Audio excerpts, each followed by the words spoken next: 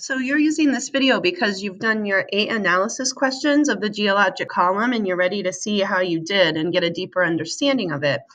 And so what I have for you here on this slide is how the completed geologic column should look. And so if you notice what I've done, I've really matched rock layers across rows. And so you can see this rock at the bottom is the metamorphic rock gneiss, and it's kind of tough on the computer, I know, but I tried to line those up perfectly. And then we see this layer of coal that is in all 3 rock outcrops.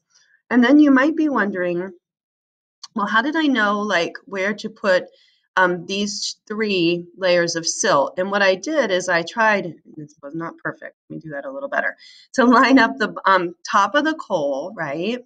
But then we had an unconformity here in rock outcrop 2, and we can answer the question of what used to be there by looking across the way, that was just more siltstone that was removed. But I also matched up the tops here.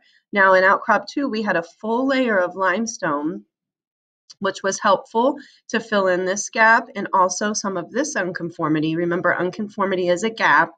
And then you can see that this one had the whole limestone layer at the top eroded away.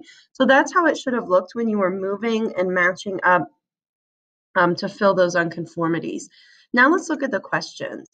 So if we look at how many total rock layers, there are 6, and there are definitely some repeats, but here's how it goes. You can see the oldest on the bottom is gneiss. I know it's spelled with a G, but you pronounce it nice. Then coal, then siltstone, then limestone, then another layer of siltstone, then another layer of limestone for 6 total.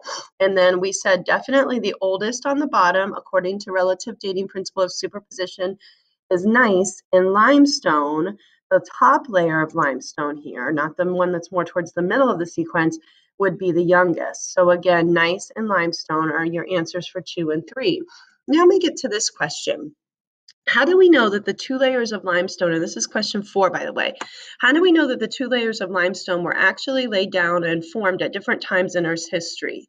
Well, the first thing I noticed, did you notice that there is an X going into here, which is a fossil, right? But down here, you have this thing that looks like this bird's foot.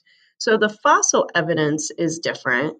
And the other way that you know is that there are different, that should say, different locations in the rock outcropping. So if they're definitely not at the same spot, so they couldn't have been laid down at the same time. Okay, now questions 5 and 6. I thought this was probably the toughest set of questions here. It says that gneiss is a metamorphic rock. How do metamorphic rocks form? So this is a review from our first unit. Meta means change and morph means form. So they always change form from another rock, but by heat and pressure. Now this was, I think, the real tough one. So what could be happening? You had to notice the word underneath the gneiss to create these conditions. And I actually found a good diagram of it. Do you remember when you guys were working with salt dough or clay at home, and you were making green pancakes and yellow pancakes and spheres that were representing different kinds of sedimentary rocks that were laid down. And finally, at the end, metamorphism occurred when magma was rising up under your layers of sedimentary rock from your ancient lake bed. So in our sequence here, it is pretty weird to have a metamorphic rock down there, but here's what probably has caused it. There would have been a magma pocket underneath, and contact metamorphism is by heat that would have changed its form. And so that's how you could get a metamorphic rock as an oldest rock in the sequence. And then to finish up, I asked you about fossils that you see here, that there were 2 different ones, one that looked like an X and one like a chicken's footprint. And I asked you, are they index fossils? And you should have marked no. Now let me show you why. You notice how the X expands in 3 layers here. The bird's foot into 2 layers.